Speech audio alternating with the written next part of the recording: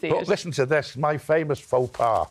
I was invited to the Groucho Club for Roland Joffe, who was like one of the best film directors in the world. And I've done 2 movies with Ken Loach, who is the best director in the world. Forget Spielberg. He makes movies that cost millions of pounds. Ken Loach makes movies that cost about 12 and 6. And they're wonderful, and no one forgets them. Anyway, I'm at this party in the Groucho Club because Roland was going to the States. And he said, I want you to come in. And there's this old fella by the bar. And it was a big fan. Anyone who was anyone in show business was there. Everyone. This fella, I'm only 5'8". This fella was smaller than me. Little goatee beard, little ponytail. And he looked lonely, and I went, So they said, pick up your champagne, please. We're going to make a toast now to Roland. So we all got the glass of champagne. And this fella, I said,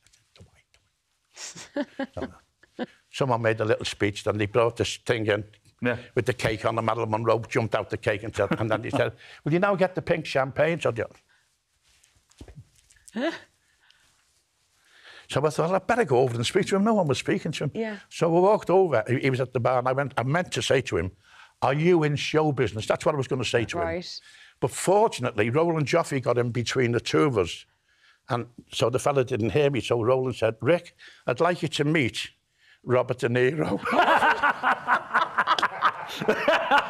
Oh, thank goodness you didn't get to say that.